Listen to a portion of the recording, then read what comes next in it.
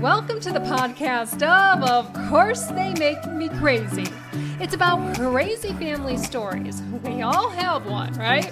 More importantly, it's for those of you living with someone who suffers with a mental illness. You can start to feel lost in their world. Now, I get it. I grew up with a bipolar mom addicted to pain pills. Hoping the stories shared here will help you through difficult days. It's not all serious. We laugh and joke too. If you have little ones around, hop in your headphones. Adults only, please. Hey there, thank you so much for joining me on Of Course They Make Me Crazy. I'm April Norris, the host. So I'm solo today, people. You know what? Coming up on June 12th, that will be the 1-year anniversary of this podcast. That's crazy to me. And strangely, June 12th will also be the 5th anniversary of my mom, Joni's death, which is also crazy to me. It's crazy to me because I don't remember launching this podcast specifically on that date on purpose. So I messaged my sister Amanda to see if she remembers us doing that on purpose or if it's just a damn coincidence. And she doesn't remember either. Good God. It's only been 1 year and neither one of us can remember. So, when I first started this podcast, she was helping me out by sharing family stories too. When I got the nudge in my soul to start this podcast, I called her and I said, hey, I have all these little stories written down about our crazy-ass family, and I'm going to start a podcast, and you're going to be my sidekick. And don't worry, I'm going to do all the work.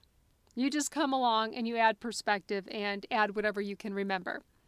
Somebody's got to back me up because I don't think you'd believe me with some of the stuff I have to tell you. If you didn't have someone there, saying, yeah, April's right. That did happen. And as a matter of fact, here's another thing that happened. So she's like, okay. And that was a big deal for Amanda to be part of this because she's shy. She's shy. We're 10 years apart. We're total opposites.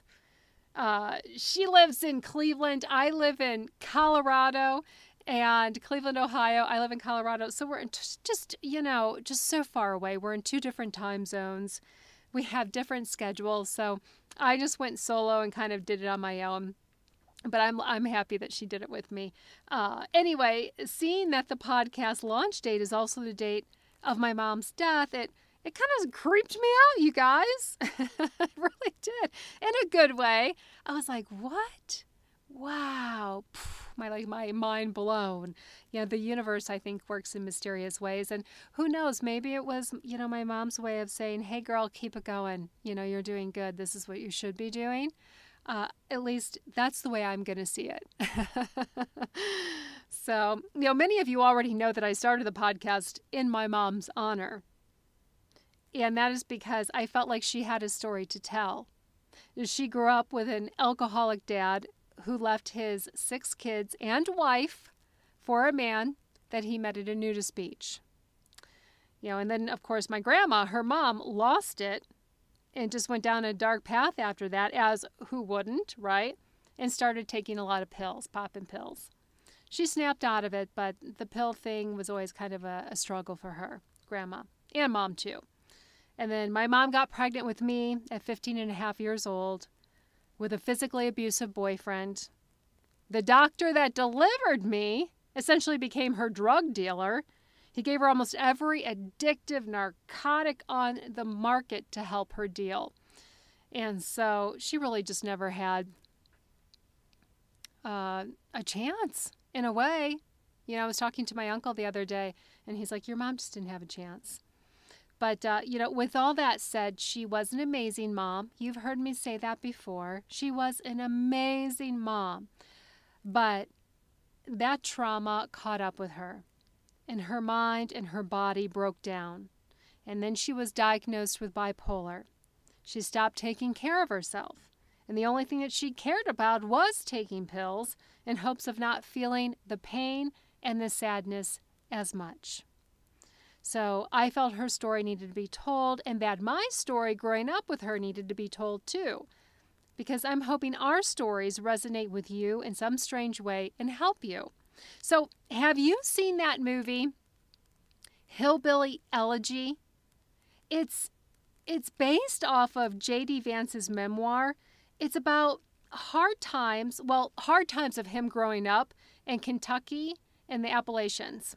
And that then their family ended up moving to Ohio, I think is how it went. So I found the book at the airport looking for something to read on the plane.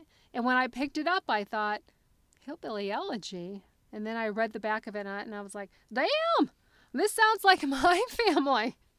So I read it. I got it. The book was great. I don't even know actually if I finished it, but I got to the very end of it.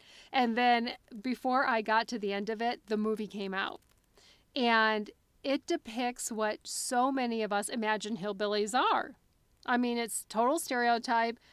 It's about unhealthy choices the poor and the middle class people make. It's about addiction. It's about family violence. There's also a bunch of politics when you go in and you read about like the views when you start to read about that.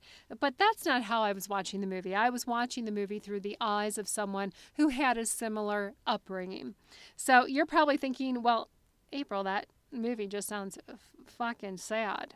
Well, it was sad. It was sad. But there's humor in it too. And for me, the movie was even better than the book. You know, everybody was always like, wow, the book is so much better than the movie. But in that one, to me, the movie was better because, at least for me, I could relate to the characters. The characters looked like my family. Their mannerisms were even similar. It brought back memories of my hillbilly roots. It sure did. I cried watching it. It made me sad. But it also made me feel like my upbringing was a little normal. And watching it gave me a little peace.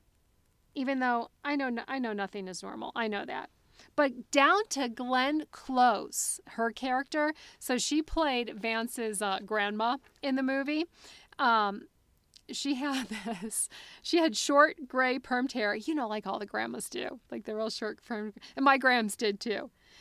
Although my grams was much prettier than Glenn Close's character in that movie. But my grams also wore long t-shirts with like pictures of damn dogs, you know, those t-shirts from Walmart. And I love me some Walmart, but you know what kind of t-shirts I'm talking about, right? Like they could have like Christmas stuff on it and it's in the middle of July. They're still wearing it. And Glenn Close's character always had a cigarette hanging out of her hand or her mouth. And, my grams did too. It was like, strangely, it was like a home watching that movie. And it probably gave me a little peace knowing that I wasn't ever going back to those times, But maybe if I was in it still and living that, and watching that movie probably would not have been the best for my mental health. But I was able to watch it and look back and be like, you know what, I'm in a better place now, and so is everyone else. But, I'm not sure why I got into that.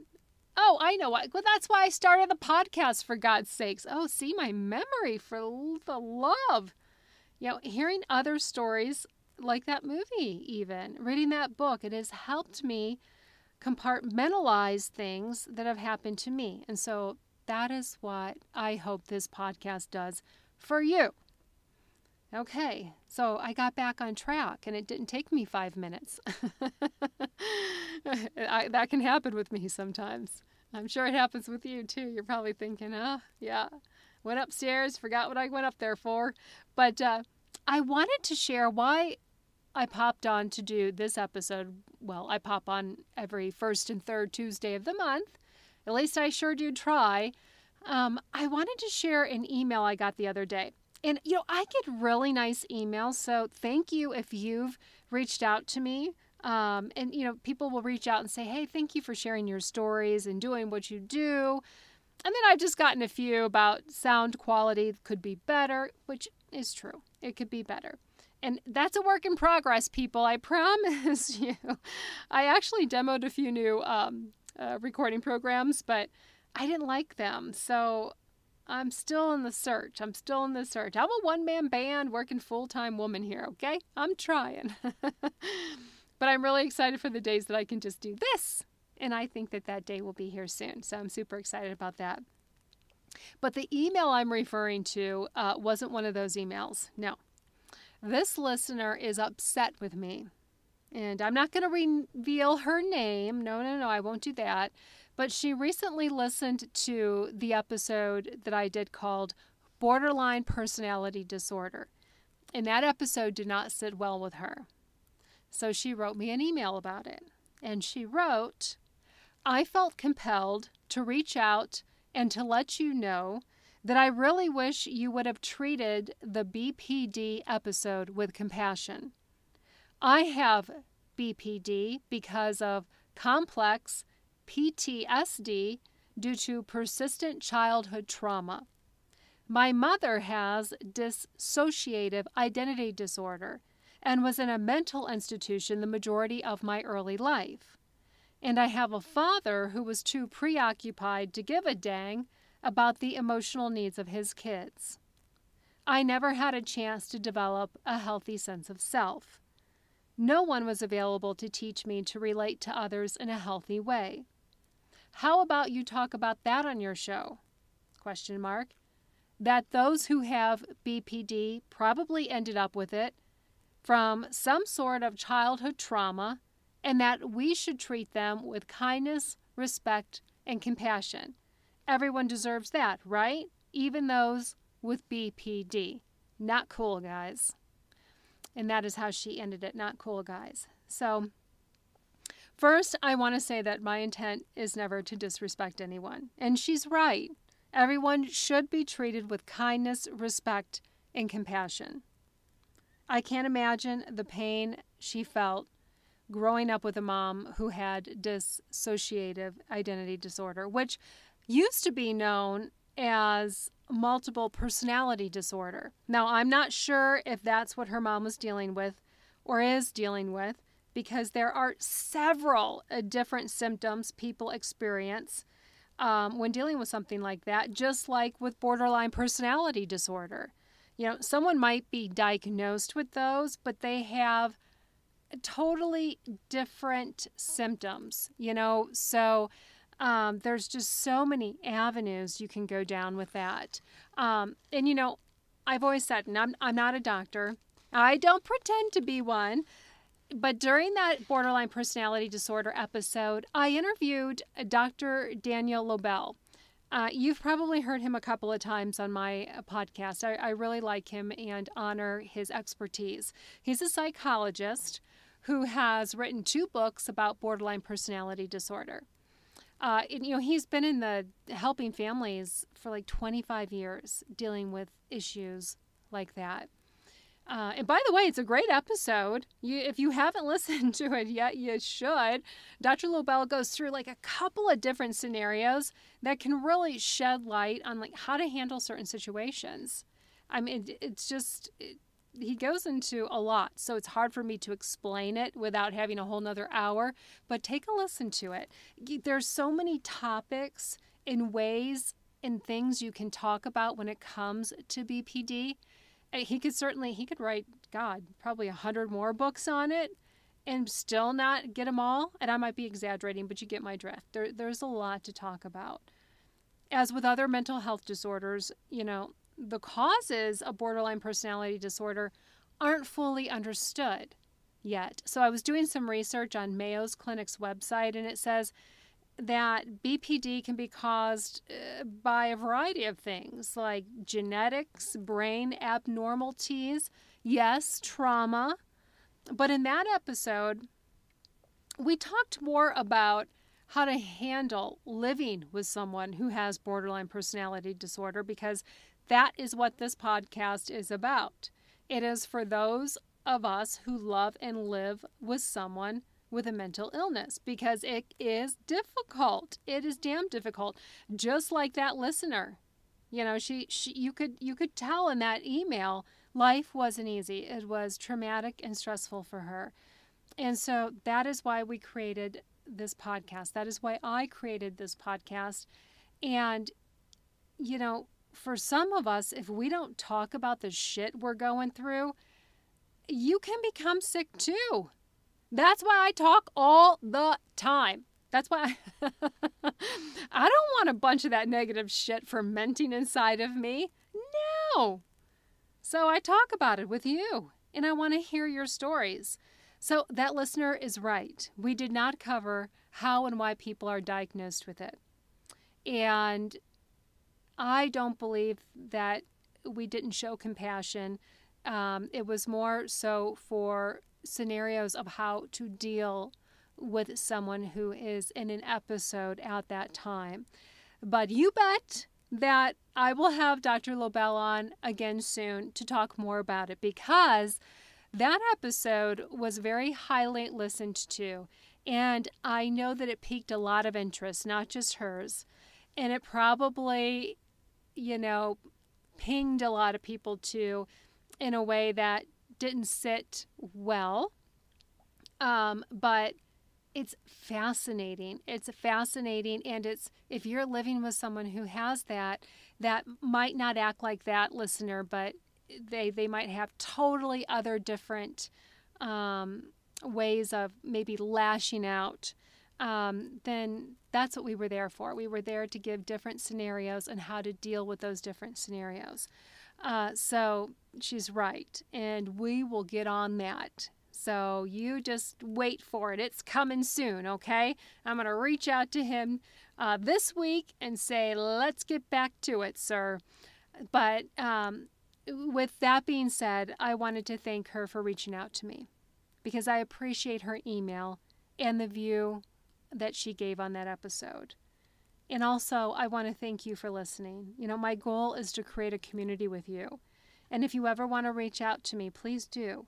If there is a topic that you're interested in hearing about, let me know about it. And I'm going to try. I'll try to get your answers and your curiosity or your questions about, and curiosity answered. You know what I'm trying to say. If you have questions and you're curious about some topic, let me know and I'll research it. I don't know if you know this. I might have said this back in previous episodes, but I spent more than 12 years in the television news business. I was a reporter and I was a photographer and an anchor. And so I've always loved telling stories and researching stories. It was a passion of mine for a long, long time. But I tell you what, the news business can wear you down. I was waking up like at 11 o'clock at night to go to work sometimes, and for a long time because I did the morning shows. So I got tired, but it was a passion of mine for a long time, and I just slipped out of it for a while. And I'm finding my way back to it, just in a different way, talking to you, talking to others, and in my closet, which seems really depressing. Actually, I kind of like it. It's the comfort of home, but I don't always sit in my closets, just when I do the solos. Anywho, I love you. I hope you have a great week, and I'll be talking with you soon.